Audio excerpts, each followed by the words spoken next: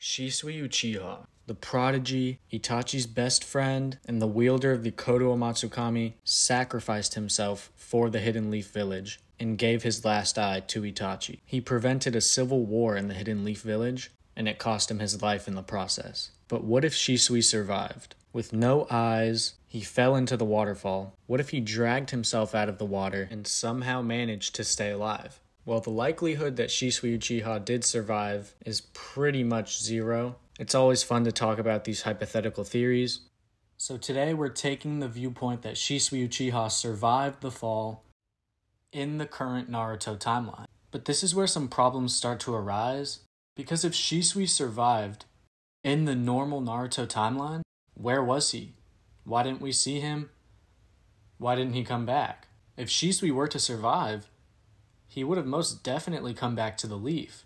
So I've thought of a few possibilities as to why he wouldn't come back, or why he wouldn't come back to the Leaf as a shinobi. So before we lay out any theories about Shisui, he needs his eyes back. Because if he were to survive, he's missing 2 eyes, and his whole character was pretty much centered around his insane Sharingan ability. So I think an easy way to give Shisui his eyes back is have Shisui go on a little journey. Have him find some ancient Uchiha temples, maybe even have him find an old Orochimaru hideout. Have him discover a forbidden jutsu that somehow allows him to get his eyes back. I think it would be cool if we could tie it into Orochimaru. I don't know exactly why Orochimaru would develop this jutsu. Maybe he was doing it for when he eventually would get Sasuke's body, if anything would happen to go wrong. But yeah, he discovers an eye transfer or an eye replacement ritual, something along those lines where he can get his eyes back.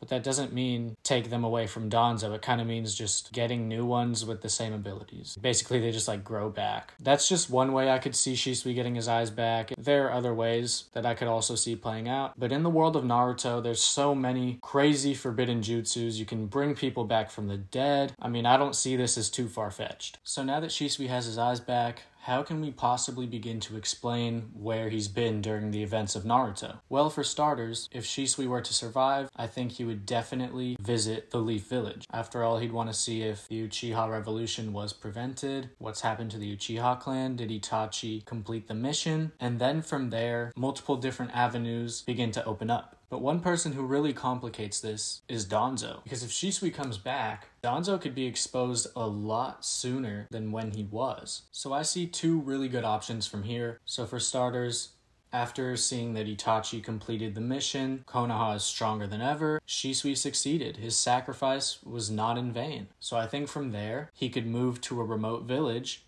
and live out the rest of his days peacefully, knowing that he succeeded. And I feel like whichever small village he may choose to live in, he can become the local hero of that village, defending them from bandits or whatever it may be. But anything he does combat-wise would be small scale, because if he starts using his Sharingan a lot, word could spread to the Leaf Village, and then suddenly there's another Uchiha survivor, and that changes the whole story of Naruto. So it has to stay low-key and under the radar. Another option I could see play out is Shisui goes back to the village. You know, he's got the cloak with the hood over the head like so many characters have worn before. Like when Jiraiya went to the Rain Village to confront Pain, he was wearing the hood to gather information. So Shisui could do something like that and ask, basically, what happened with the Uchiha clan? Just basically figure everything out. What happened to Itachi? And that's when he would learn that Itachi is now in the Akatsuki. And upon hearing this, Shisui sets out to find his former best friend. But as we know, finding the Akatsuki is no easy feat. It would be understandable for Shisui to spend a large majority of his life searching for this Akatsuki organization and being unsuccessful and just giving up, because they're not an easy group to track down. I mean, we saw how much the Leaf Village struggled with them. But on the other hand, Shisui's a prodigy. He was in the Anbu at a very young age, and if he really put his mind to it, I could definitely see him tracking down the Akatsuki. But if he did that, he probably couldn't have ran into Itachi, because, again, that would kind of break the timeline.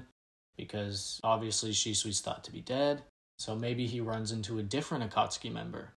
Like, let's say he runs into the zombie duo while they're on a mission, which means it's just them two. But even that's a stretch, because if Shisui really wanted to reunite with Itachi, he straight up might have just joined the Akatsuki. This is where all these what ifs and hypotheticals get pretty tricky. But let me know what y'all think. If Shisui Uchiha survived in the normal Naruto timeline, what was he doing? Why did he not re-enter the story? Is it because he chose to retire and live peacefully after learning that his and Itachi's mission was a success? Or did he set out to find Itachi? Or was it completely something else? Let me know what y'all think, any ideas y'all might have, and I'll end it with this. Shisui Uchiha is dead. It's pretty much confirmed at this point, but I'll always love doing these theories and what ifs because they're so fun to make. And this video was kind of just brainstorming ideas, but if y'all actually want me to go into a full-on story of like a potential scenario where Shisui Uchiha survived, just let me know. I'd be happy to make one of those, and thank you for watching.